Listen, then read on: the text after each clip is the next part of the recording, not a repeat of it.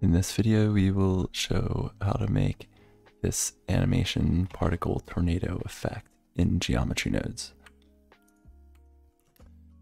So let's add a new mesh, which will just use a plane, create a new geometry node setup, and we're going to add a curve line. We want to control the endpoint of this curve line, so right here, so we can control the size of it. And I'm gonna resample the curve, which basically means that instead of 1 point here, it will be 10 in this instance. And then I want to manipulate this more, so I use a capture attribute node and a spline parameter node to capture the factor, or rather plug the spline factor into the capture attribute. We're gonna keep going by doing a set curve, do curve to mesh and do a set curve radius, profile the curve with a curve radius, or sorry, rather circle, curve circle is what I meant. Plug that into the profile and then distribute points on faces. Let's do a points, point radius is actually what I'm looking for. Set point radius. So we now have these somewhat distributed,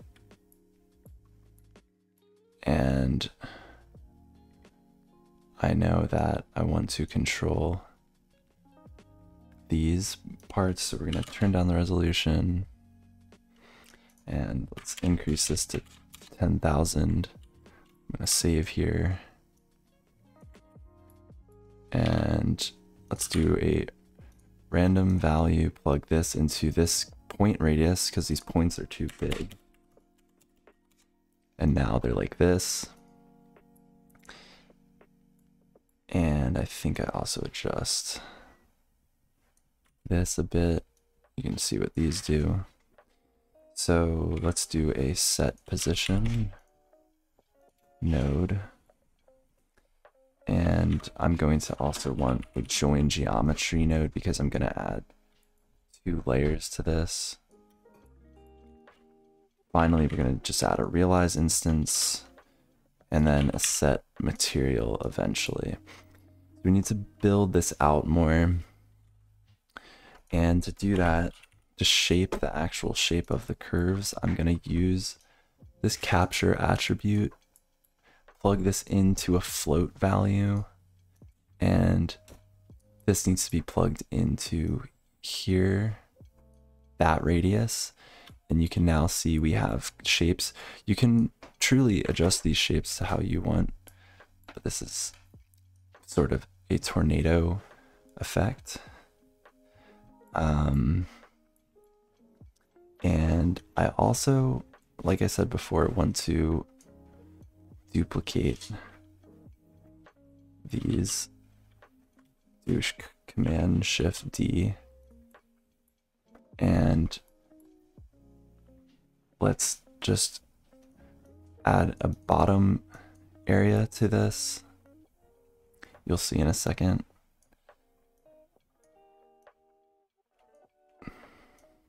And the reason why we can't see anything right now is because I don't have this plugged into joined geometry. Oh, I plugged it into the wrong one. This join geometry. And you can now see we have that at the bottom. And I don't want this random value in here. And I just want to make the points a lot smaller. And finally, adjust this radius a little bit. Let's do like 0.3. you can mess with these curve values. And now let's add a little more complexity to this. So I want my first animation. Actually, let me, in terms of organization, I'm gonna Shift P, drag this here. Let's go to scene time, go to seconds, and we want a mathematical function to control the speed of this animation. So I actually want this plugged into this divide. So I'll turn it to 5 because I want the speed to be that value, and you'll see in a second. So I'm gonna duplicate here, and do a addition, do a multiplication. And I actually want to capture this attribute that we have here and plug this into the addition because I want to add this time value effect to the position. And I want to add a vector rotate because I want to rotate. And then I need one more to get these points back. I need to use the position node in the vector. And now you can see we have rotation. Let's turn up this multiply by 10. And now we have that. Now we're going to keep going along here. So I want to plug this vector rotate into this set position node. So because I have it right here. So I drag this vector rotate and I plug it into the position. So now we both have both of these moving, and it doesn't look as interesting as the example still. So what we need to do is do a noise. Actually, I want one more set position node plugged in here. I forgot to mention that. And I also now want to do this. I want to plug this noise into here, but you can now see that it's messed up. It's now offset. And in order to change that offset, you need to use vector math. And we're just gonna subtract by 0.5, bring it back to the center, and then duplicate this, plug it into this noodle, and then we're going to turn this to scale.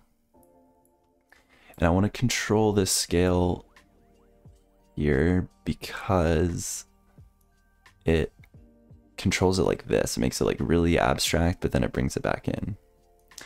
So let's now also plug this into this offset because, like I said, there's 2 layers here. And there's a few more steps here.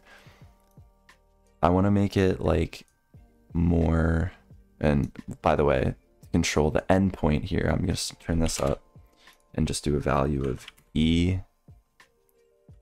And you can now see it's a lot taller. Let's finish up these nodes by doing let's duplicate this. Actually, let's duplicate the connection. No, sorry. Let's just duplicate it. And then take this seconds from this node and plug it into here. And I want this to be a multiply node, and I'm going to do pi divided by 2. And then I'm going to use another noise. I'm going to use and by the way, I'm plugging this into this offset. You can see this is way too intense right now. So I'm going to actually pause it and then show. So we're going to also do a subtract again. We're going to do a scale node again. And then I only want this to affect the offset of the X and the Y coordinates. And you can now see it's still a little, it's too much. But that's because maybe we just want it to be less noticeable by adjusting the scale. Let's actually see here real quick.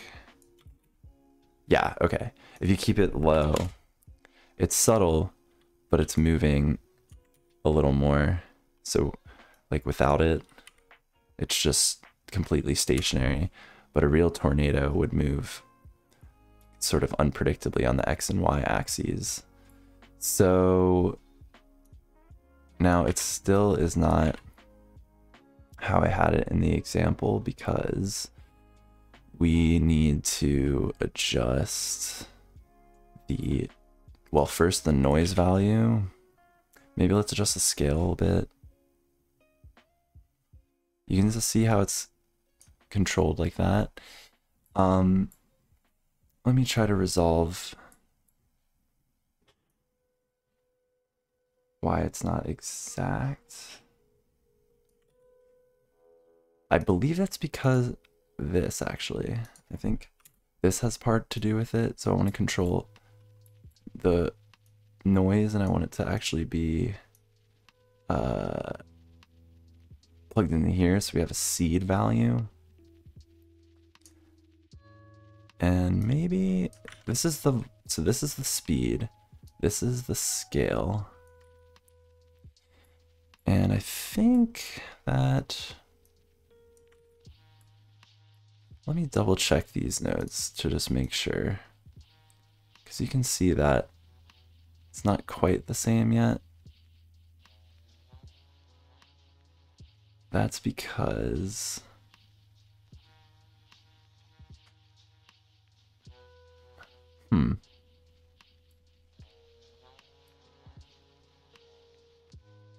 that is because this, oh, let me turn these off. It's plugged into here. This is plugged in correct.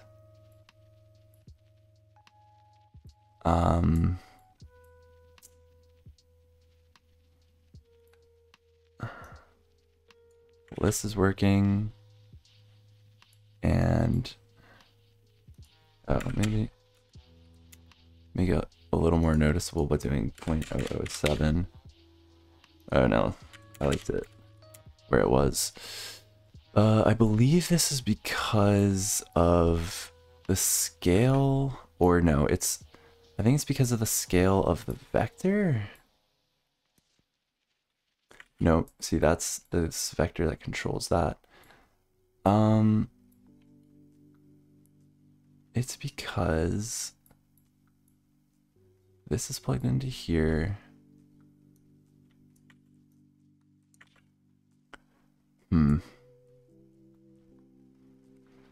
That factor's plugged in.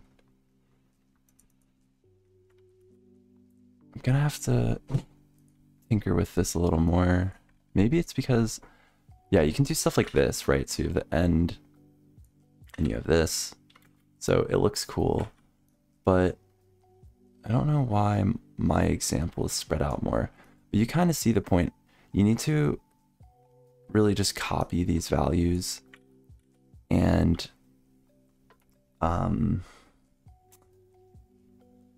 yeah, just let me just take this geometry nodes one here and see if that works. Ooh, no. It's because of the values that I have plugged in on this one. So I have 2, 3, so 2 pi, and then, yeah, okay. There you go. So it was the values, I think, that were kind of tripping me up there. Right, okay. So I have the scale about here, and then if you just adjust the width, let's turn up the scale a little more.